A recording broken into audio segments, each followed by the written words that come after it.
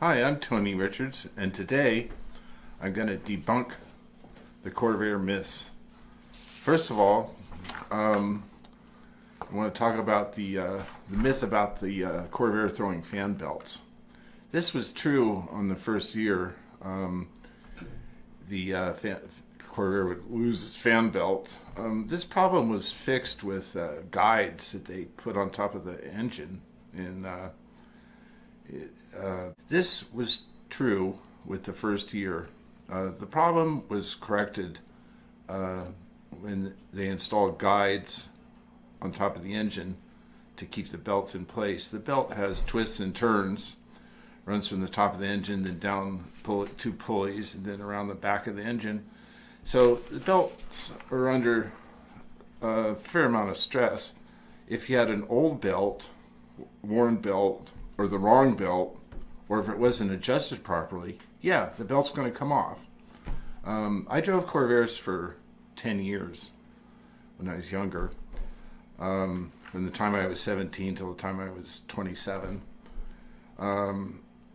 almost daily. And in that 10-year time, I only lost a fan belt one time, and that was due to the belt being old. So another myth is engine fires. If you have a gas leak, yeah, it could cause an engine fire.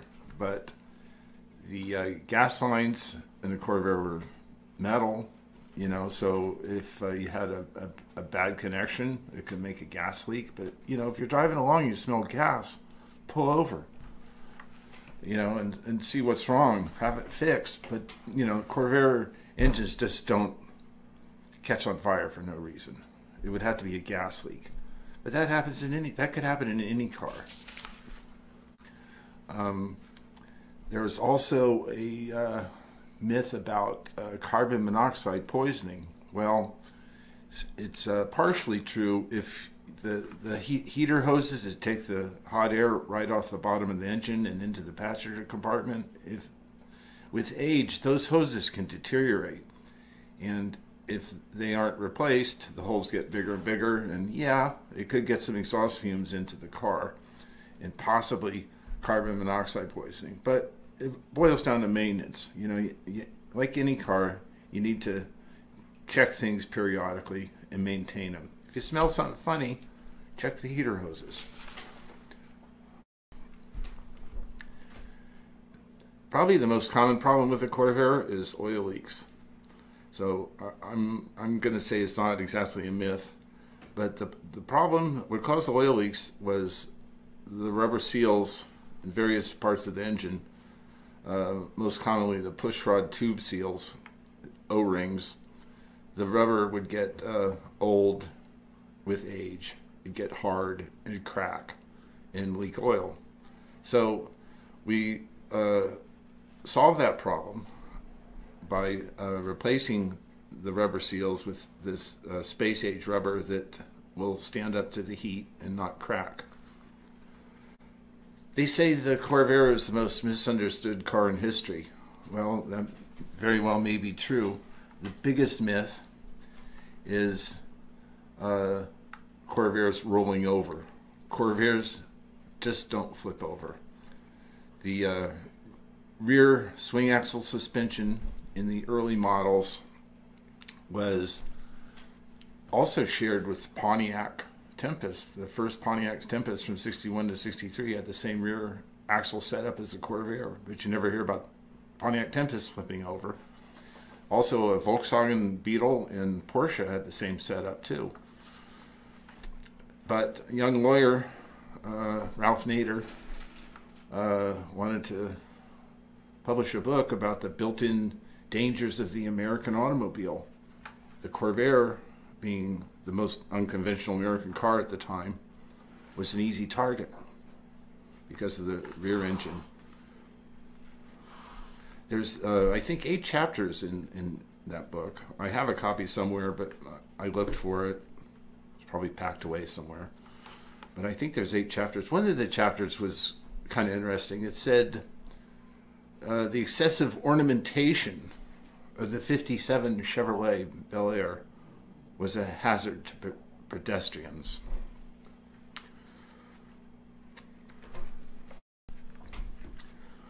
Only the first chapter of Ralph Nader's book was devoted to the Corvair, primarily the rear suspension setup. To give Ralph Nader credit, he did have a diagram in his book, and it showed the difference between the early model Corvair swing axle and the later model Corvair rear suspension, where it was redesigned. It did make the car a little more stable. Only the first chapter of Unsafe at Any Speed was devoted to the Corvair's handling characteristics. But as I mentioned, the same rear suspension setup was shared by the Pontiac Tempest and was similar to a Volkswagen or a Porsche of that era. He had a diagram in the book that showed the difference between an early model Corvair rear suspension and a late model Corvair rear suspension. But bottom line is Corvairs just don't flip over. If you're driving recklessly, like an idiot, and you run off the side of the road or jerk the wheel, yeah, any car is going to flip over. So the one thing about the Corvair is the requirement that there's 11 pounds difference in tire pressure between the front and rear. Typically, I run 20 pounds in the front tires and 31 or 32 pounds in the rear tires to make up for the difference. The lower tire pressure in the front puts more rubber on the road, and the higher tire pressure in the rear helps support the little extra weight of the engine in the rear. But this was the factory recommendation, and there's a little sticker inside the glove box that says this is important to proper vehicle handling. But if you took your car in for service at the gas station, they check your air, they'd pump 32 pounds of air in all the tires all the way around the car. Or if somebody didn't know what they were doing at the dealer, same thing would happen. So with 32 pounds all the way around, it would create what we call oversteer and make the front of the car really light and harder to control. So that was an issue. But when I started driving Corvairs, I was told, keep the air pressure in the front lower.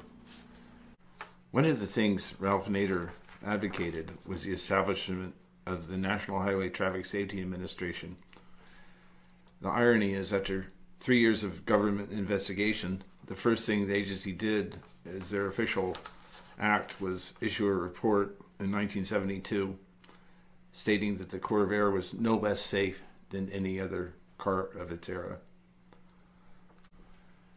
There were cases of Corvairs rolling over, but I believe it was due to driver error, not the car. If you're driving along highway speeds and your right side wheels run off the edge of the pavement and you jerk the steering wheel to correct it, any car could flip. But because of the rear engine layout, it made the Corvair an easy target to say it was unsafe at any speed when it's not. So don't believe the myths. If you have a Corvair, maintain it, enjoy it, drive it. There were lawsuits against General Motors about the Corvair rolling over in an accident. One car accident, Ralph Nader called it. And again, it's due to driver error, overinflating the tires, perhaps, jerking the wheel at high speeds, losing control of the car. But I maintained that could happen to any car. But the Corvair was an easy target because of the rear engine layout. If you have a Corvair, just maintain it, check your tire pressure, enjoy the car, and don't pay any attention to the myths. Well, thanks for watching.